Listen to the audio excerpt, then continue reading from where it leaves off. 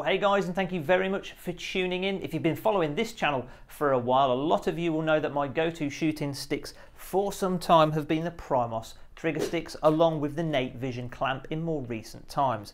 It's a great, lightweight and relatively inexpensive tripod system that offers great versatility out in the field, whether it be rat shooting or indeed on the foxes. But I've also been quite curious for some time now. These really expensive tripod systems that you see many people using, are they worth the money, and can they actually improve your shooting? Well, I was offered the opportunity from Scott Country International to try out the REKON tripod system. Now this one is a bit of a beast. This is the CT3-HD 260 ripped Mark Ripley's signature series tripod. One of the most premium products in the marketplace. Now I've had it on test. If you've seen any of my social media posts, I had it on test for quite a while, so I'm going to give you my no holds barred pros, cons, top tips for using it, and ultimately, is it worth your investment? So without further ado, let's have a closer look at this impressive piece of kit.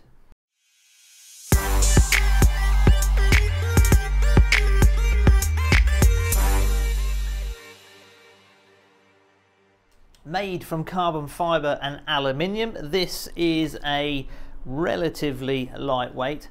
He says, my first impression when I took it out of the box was, cool, that's a bit of a lump. You'll certainly know that you're carrying it around with you, but my other overwhelming impression was how solid it is made. It is not anywhere near as thin as a lot of the shooting sticks you will see on the market. In fact, this has probably got to be one of the chunkiest systems out there. The legs are a good couple of inches thick. The ball joint is massive, and you've got a very solid mount on top. This particular one is the VM1, which hosts a very neat knob at the side there, great for gripping in all weather conditions and also with gloves on, and then also a unique Picatinny rail for adding a multitude of attachments such as IR torches, lasers, anything else you could think of mounting on the side. The ball joint itself is controlled with this knob here, which needs probably a quarter turn, probably a little bit more than that actually if you've not got anything weight in it, and you've got an incredibly smooth ball joint on the head here, and then you've also got great lateral control here on the main part of the body. It's super smooth, and it's great for panning across. In fact, in the last foxing video I did, I was watching a fox at a good 400 yards out in the field, panned along it, and it was just super smooth. Probably could have took the shot from that distance if my name was Mark Ripley as well. You've also got on the underside of it, pretty difficult to see, but you've got quite a substantial hook. So when the tripod is deployed and everything's out, it should make for a nice coat rack as well. I'm just kidding, but I have actually used it to hang my spotter and stuff like that, or my coat on it, if I'm out in the field hunting for the fox I've just shot in long grass, etc, etc. So that's it. It's chunky, it's well made. We know it's quite expensive, but again, we'll address that I think at the end. Now, one of the most useful things I found to do after having the sticks out for a couple of times is to set the bottom proportion of the leg. So there are three knuckles, if you like, which do extend out a good way. So bear in mind I am 5'8", probably 5'9" with a decent heel. Only at weekends. I set mine here probably about 6 inches, 5-6 inches out, because that suits perfectly my height when the legs are deployed. Also at this size, it's a perfect size really for nicely putting into the truck, in the footwell or in the boot of it, without leaving it fully extended. And again, after a short few outings with it, I soon found it fairly easy and quick to deploy. But there we are, by having these feet permanently around, like I said, 5 to 6 inches out, when I deploy the legs, the top two sections fully, they're already at the perfect height for me to take my shots. I then get a nice wide stance, a little bit back from the rest, put the rifle in and slightly lean in to take the shot. The other major benefit of having this system is because predominantly I do two types of shooting on foxes.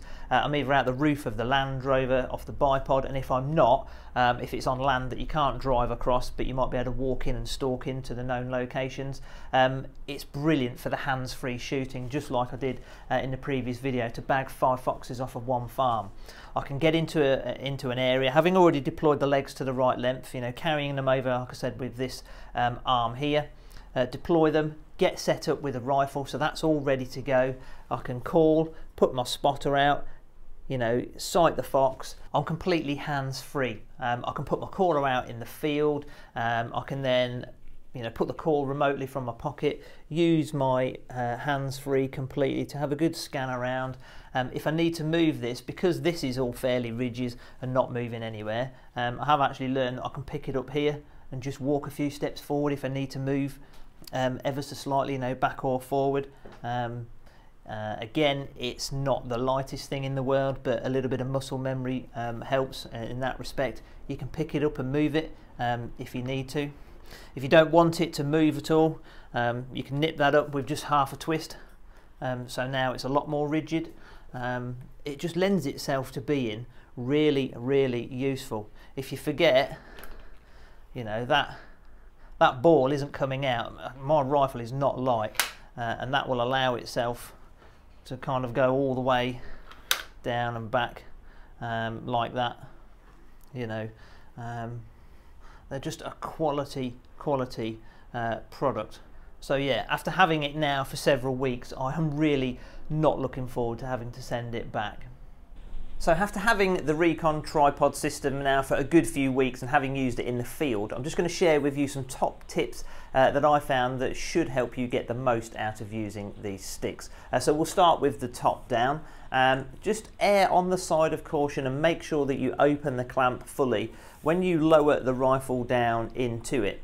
This solid alloy clamp is very firm, and if you've got a nice stock on a rifle, there is a danger that you could catch it on the corner of that and put a nice little dent in the bottom of the rifle. So just be careful. The clamp itself, when it's done up, you know, it's safe. Your rifle's not going anywhere, so that's really good.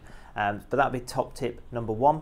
Secondly would be to ensure that you lock off this second lateral movement here. So the system moves on this collar here, and it also moves on this lower one. I'm not too sure why you need 2 lots of lateral movement, but what I do is lock this one off so that the knob that controls how tight the clamp is and then the knob that controls the ball joint are in line. That way, in the dark, in the heat of the moment, when you need to deploy the sticks and you know where everything is, there's no risk of those 2 things kind of, you know, laterally moving out of sync. Everything's lined up and where it needs to be. And then lastly, in deploying the sticks for speed and ease of use, make sure that you keep that 3rd knuckle continuously at the right length for your height. That way you only need to undo the 2 knuckles on each leg, so that when you deploy the sticks, and again using the foam pad bit towards you, what I do is kind of pull them apart and then push away from me. That way when you deploy, everything's at the right height already when you take the shot. And again, if you know that you've got this foam pad towards you, you know exactly where these 2 things are. Rifle on, tighten it up, take the shot, nice and easy. The other thing with having it like this is a little bit of leaning into the shot means that that front leg there is kind of taking any strain of pushing forward. If you have it slightly off kilter, there is a risk you could push it away from you. And plus the legs are neatly apart that you're not going to accidentally kick any of the legs, making undue noise or anything of that nature there. So those are my top tips for getting the best out of using the REKON tripod system. So then my final thoughts on the REKON CT3-HD 260 RIPS Signature Edition tripod. So first of all, the name is quite a mouthful. They probably should shorten the model number down a little bit, but I guess we're nitpicking. I said at the beginning I would also address the elephant in the room as well in terms of the price tag. You know, if you're a prolific foxer, professional stalker of any description, and you want to increase your confidence levels at taking things slightly further than you otherwise would, 100% this needs to be on your shopping list. I am so not looking forward to them asking for this back, so much so that it depends how good a boy I've been this year, but I might even ask the missus for one for Christmas.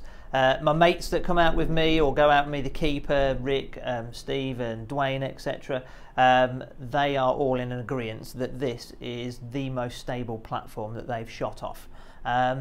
Is it cheap? I think it's relative, you know, when you've got, you know, rifles that are over £1,000 and scopes that are a good couple of £1,000, is skimping on the sticks that actually allow you to be able to shoot further. Is that such a bad thing? Probably not. You know, it's not going to be for everybody. You know, it's probably a bit extreme for the close quarter stuff. So for rabbiting and ratting, then there's nothing wrong with the Primos trigger stick system.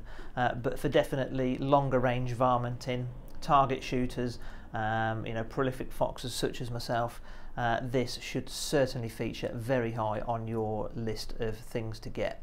So there we go. I hope the video has been useful for you in some kind of way. I'm now off out foxing as it's getting darker. So thank you very much for watching. Take care, stay safe, and as always, happy shooting.